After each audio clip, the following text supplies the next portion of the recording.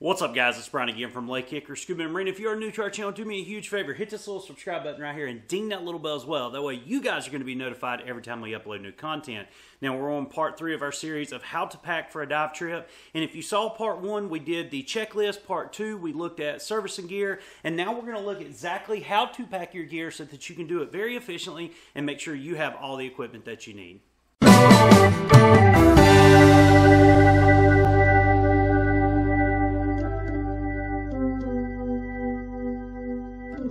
So for part 3 of this series, what we're going to do is look at how you can separate your gear out between the different luggage cases that you choose to use and why it's important to always make sure that everything goes where it needs to be. Simply stowing it away is not always the best thing if you're going to be overweight, say for airlines. Plus, there are certain types of equipment you always want to have with you. So we're going to see how separating it out instead of putting it all in just one container is really going to help you when you travel. Now, I've got several different containers here that we're going to look at, but at the end of this video, I'm going to give you a link to a video we made last year showing you how I actually got 2 sets of dive gear in just these simple little cases here, and I was able to travel and still stay within the weight. So with that being said, let's jump into this video and see how these cases are laid out.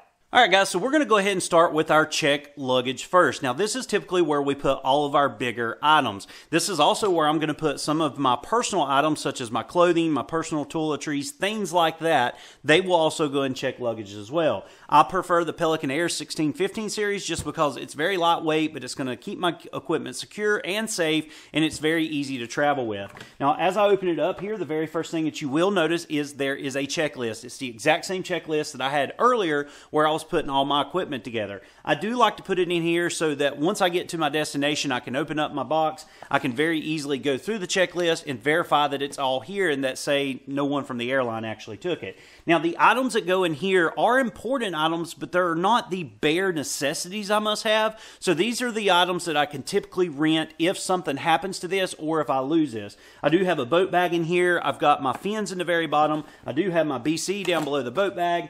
Of course, I've got my exposure suit here. I got a couple of towels. On top, of course, that's where I'm going to carry my boots, my spare mask, and it is a spare mask. Our primary mask will always go in our carry-on. I do have a snorkel here, a flashlight, and a little bit of defog. Now, there is still plenty of room left in here. I can actually store a lot of different items in these storage compartments as well, such as extra underwear, socks, t-shirts, shorts, things like that that I'm going to need when I'm out in the tropics. Now, let's go ahead and move on to the carry-on and see just exactly what we put in a carry-on.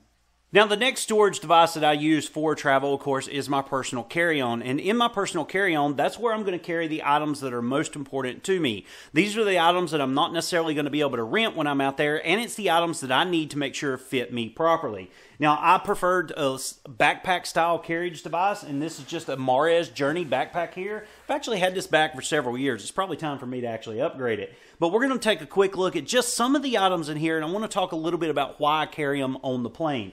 Here on the side, of course, is just a little storage pouch. This is where I'm going to keep any personal documents, say maybe my passport or anything like that. I can even keep my wallet in it when I'm in there or whatnot. On the front here, of course, this is where I'm going to keep the quick accessible items, such as maybe my mask, my computer, my compass, the things that I want, the things that need to fit me, the things that set up for me. That's what I'm going to keep in here. I can also keep items in here such as cameras and specialty items that, of course, need to stay with me as well. So I can put all my camera devices in here. I can put video cameras. I can put diving cameras. Anything that I don't want damaged by the airline can go in here. And then, of course, in the big compartment, this is where we're going to keep our personal reg set because these reg sets are set up specifically for us and we want to keep them with us. You'll also notice that I have a secondary checklist that's going to go in here as well. There are certain times that when you go flying on a plane, they will ask you there at the very end, would you like to check your carry-on? And if you're the type that wants free checked luggage and you decide to check it, I still like adding that checklist on there because it's going to guarantee that I have the items that I need, or if those items happen to disappear, I'll actually have a little checklist that tells me what items are missing as well. Now, the last thing that we're going to look at, of course, is my personal item. If you've ever been on a flight before, you understand you get a check luggage, you get a carry-on, and you get a personal item. Well, my personal item, I choose some type of dry bag system. And I prefer the dry bag systems because they're dual purpose. You can use this once you get to your destination as an everyday carry bag, or you can use it as a boat bag as well. It's going to keep your clothes, it's going to keep maybe your phone or even your towel dry when you're out on a boat. Now, what do I actually travel or take with this or put in this bag when I travel? Of course, this is where my laptop's going to go. It's where most of my electronics are going to go. Maybe my chargers for my phone and things like that. That's what's going to go in here. And of course, I also like it because I can put one extra change of clothes in here just in case if all my luggage gets lost, I'll still have a change of clothes and a couple little small toiletry items that I can use when I'm on a trip until my equipment or say my luggage finally arrives. But that's going to be the last item that we look at because I think it's a great item. It's a dual purpose item that's going to serve you well when you go travel.